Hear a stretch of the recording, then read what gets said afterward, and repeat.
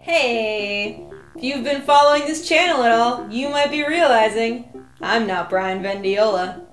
I've actually never done one of these before, but what I have done is make some pretty cool things you can eat, which is what I'll now routinely be doing on here. So, let's get to it! Cake inspired by Yoshi's Crafted World.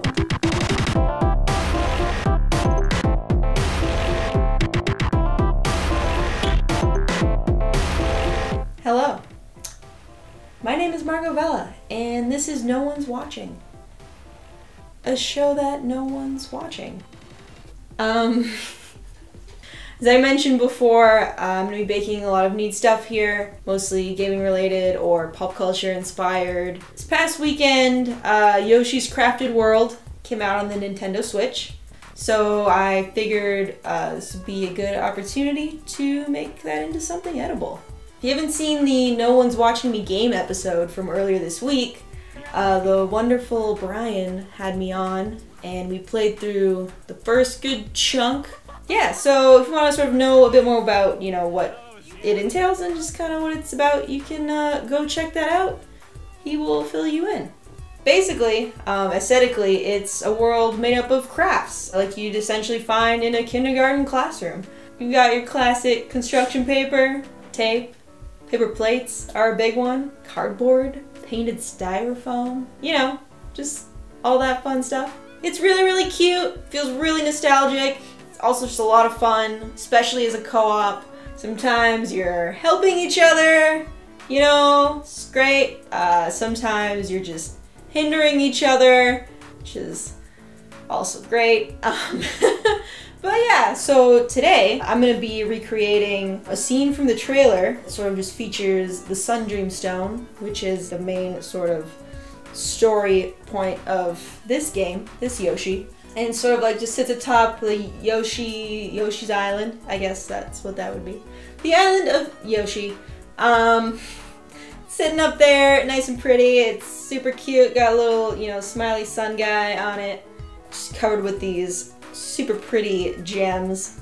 And yeah, it's got these little like paper cone trees and, you know, it's just like a, you know, happy, just joyful tableau of Yoshi. But yeah, if you just sort of like, you know, look at that scene like practically, it's made up of like a lot of different mediums, you know, from the arts and crafts world. And so I thought it would be a cool challenge to, you know, make a cake that was sort of using a lot of mediums as well. So let me show you what I have so far.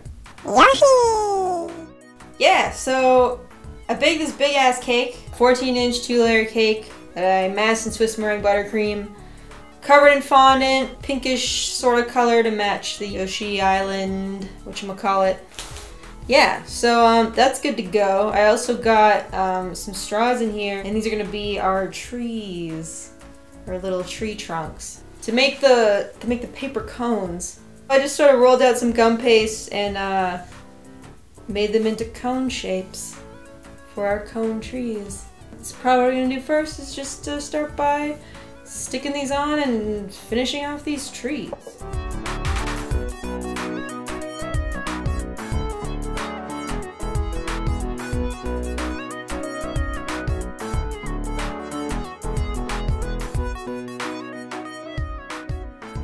There we go.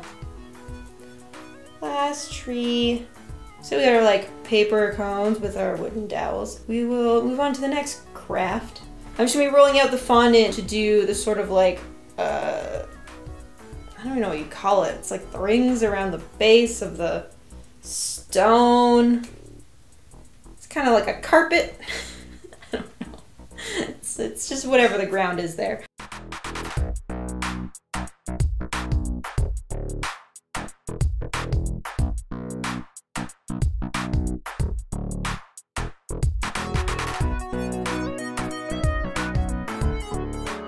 So I baked these sugar cookies for the bushes. I could have just made them out of board, but cookies are more delicious.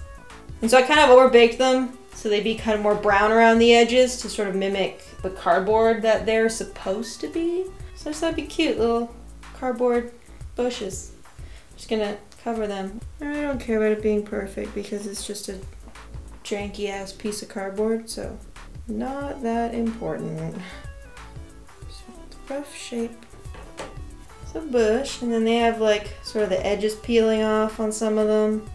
Because, you know, they ain't perfect. So we're gonna do a little bit of that. They even have like purposely some wrinkling to them, so I might do that on some too. I cut out some little decorations ahead of time. So I got some little buttons and little flower type things, paper flowers. Yeah, so I'm just gonna stick these guys on. And once they're all decked out, then we're gonna go ahead and throw them on the cake.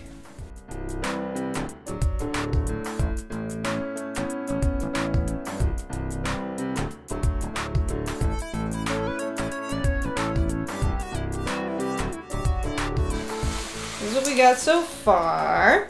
All right, now that that's all on there, I'm gonna get to work on the stone. So I previously made a stone out of rice cereal treats and then sort of just bulked it up using modeling chocolate to sort of put, you know, where like all the different ridges are that will kind of encase the stones. So I just molded that on there. It also made covering in fondant a lot easier. So yeah, I'm just gonna start covering with this blue stuff. So because this is supposed to be a stone and it's made of clay, it's like a super imperfect thing. I'm not really gonna waste my time trying to smooth this out. Like, I could, but there just really isn't any point just because of the look of it to begin with. I just think it benefits from being a bit more rustic looking. So pretty much just gonna leave it as is, I think. I've also got some yellow, pink, and red fondant. I'm just gonna use that to do the rings that are painted on the stone. And then I've also got some sprinkles. Just because the way the stone is, it's, you know, clay, and it's got beads in it, and I can't really put beads in this, so I figured I'd give sprinkles a try. Stone's really starting to come together. I think it looks pretty good. I'm just gonna finish the, like, plant, bush, I don't know, that's around it. It's just got some green stuff around it, so I'm assuming it's supposed to be like some kind of plant life, I don't know. So I just sort of molded a bunch of green fondant just around the base, and I'm just gonna roll out in just a lighter color, these little like swirly guys, and stick those on. It's getting kind of cumbersome. I want to start putting more stuff on it. I don't really want to be handling it very much. I think I'm going to put it on the cake, and then we'll just keep adding to it.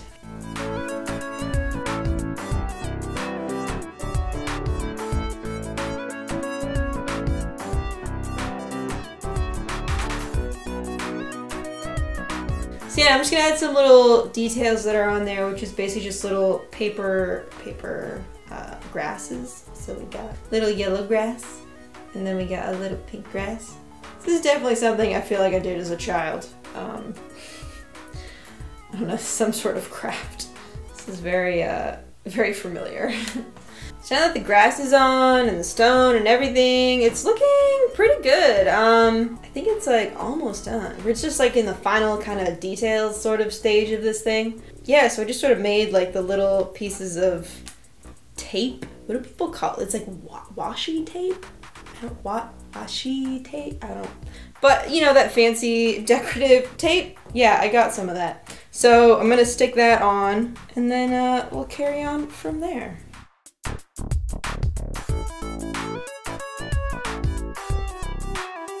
All right, nearly done. Time to take a shot. All right, except not really. I don't know why I put this in a shot glass. This is glaze that I just made, which is just, well, I guess there's alcohol in here, so that kind of makes sense. It's just 50-50 vodka and corn syrup, and we're going to glaze the stone because it is glazed in the game. It's just kind of like a cute little clay, you know, you like make a cute little clay thing and then you glaze it and then it's like, wow, cute little clay thing. Yeah, so that's kind of what this looks like. I don't know if that makes sense. Anyways, so I'm just gonna glaze it so that it looks more like a real glazed clay thing. Yeah, I'm just gonna do it. Here we go. Getting that glaze on there, trying my bestest not to drip it on the cake. So far, so good. It's gonna dry like really nice and shiny, and it won't be all sticky. It's a pretty neat little trick. If I had a bigger brush, this would be a lot more efficient. But hey, guess what? I don't. So we just gonna keep on going.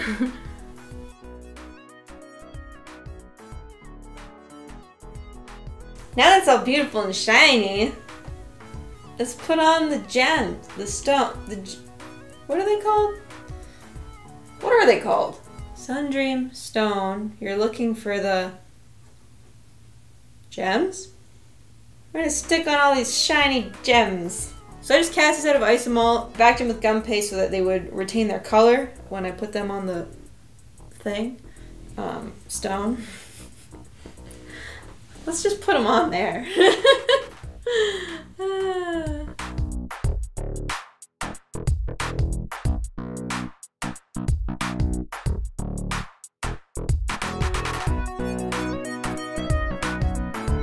Definitely got like major Avengers vibes when I was making these.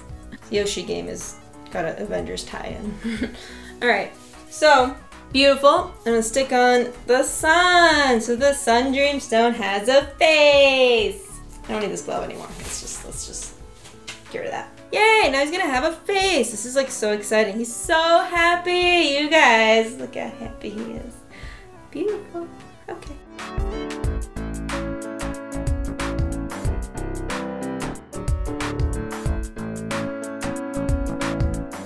All right. Awesome. He got a face. Right, Yoshi. We need a Yoshi. We need a Yoshi. Yosh time. Yosh time! Alright. Alright, here he is! Look, he's already done! This is the best. No, he took a little bit of time. But yeah, here's my little Yosh. Just made him out of modeling chocolate. More Yoshis would have been preferable, but you know what? More Yoshis take a lot of time. So, we got one Yoshi on this island. He is king of the Yoshi Island. Good job. And soul keeper of the Sundream Stone. Yeah, I made OG Yoshi in the classic green. I'm just gonna stick them on here, and then I think it's done, dare I say. It's pretty exciting. It's always nice to be done after a long day's work. Alright, I think that he just kind of wants to be over on this side. So I think he just goes somewhere, like over here. Yeah, okay. So, alright.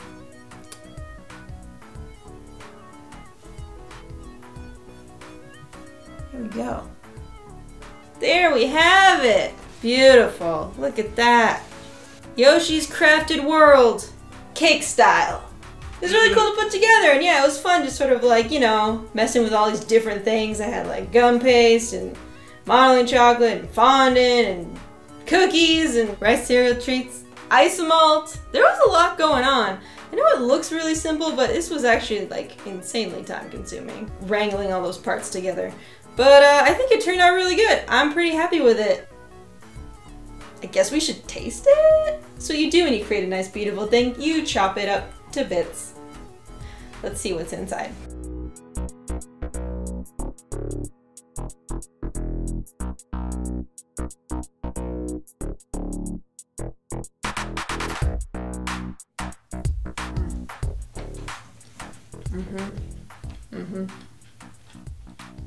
There it is. Thanks for watching. Thanks for not watching. Subscribe. Yeah. Go eat something.